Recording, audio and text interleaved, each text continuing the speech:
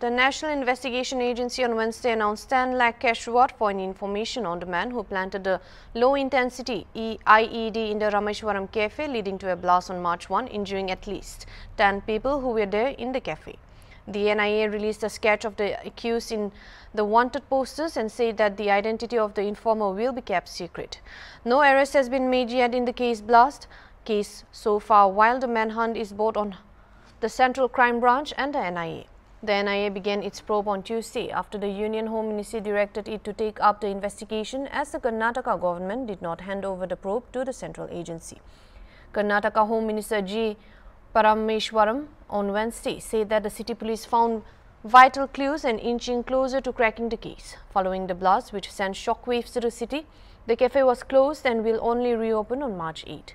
On March 1, when there was the lunch hour rush in populated cafe, an explosion took place, injuring 10 people, though the injuries were not serious.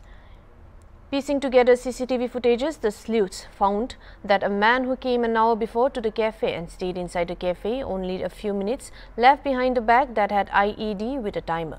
The man ordered a plate of rava idli but did not have it, and based on the footage, a grainy photo of the suspected accused went viral.